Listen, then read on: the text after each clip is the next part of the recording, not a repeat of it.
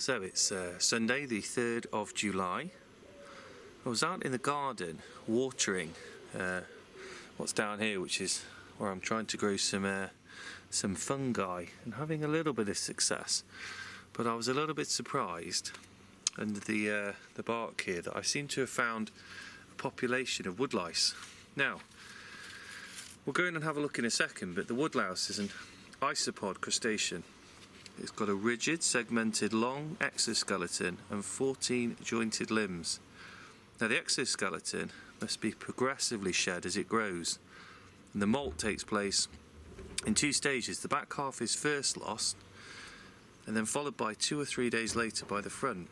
This method of moulting is very different to that of most other arthropods, which shed their cuticle in a single process. Now, let's see if we can go in a bit closer. So I'm just going to gently lift my bark and have a look at this colony.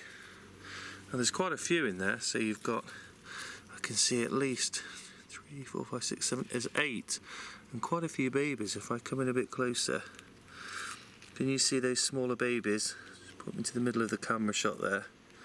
So you have got some smaller ones. I think as well what's amazing about these woodlice is they've got some amazing shells. When I look, go right in close there, they've got a lovely pattern on the shell. We'll go out a little further down the log. There's quite a few different sizes as well.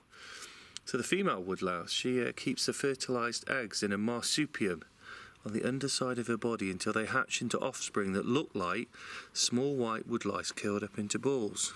I think when we look, if I just go in a bit close, you can see a baby one there. There's 2 actually, isn't there? Sort of scurrying away because they don't like the light.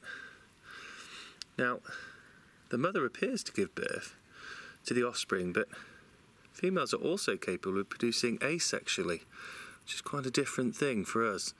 And despite being crustaceans, like lobsters or crabs, the woodlice are said to have an unpleasant taste to eat, similar to strong urine. Now, living in a terrestrial environment, the woodlice breathe through trachea-like lungs in their paddle-shaped hind legs, or pleopods, called pleopodal lungs.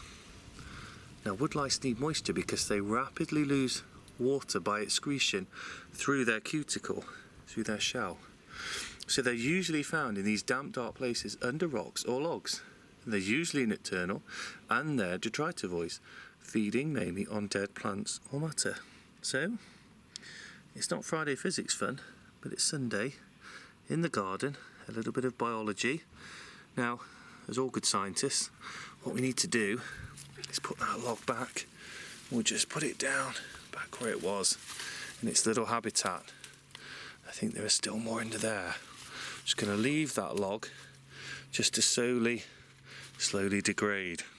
I think you probably can't quite see, but here I've actually got some really quite interesting fungi. Try and zoom in a little bit. Let's go down and zoom in this little area. So you probably can't see very well, but they're just right down here. Look at these ones here, very unusual shape because it's quite a wet corner of the garden. So, animated science, and we've been looking at the common woodlouse.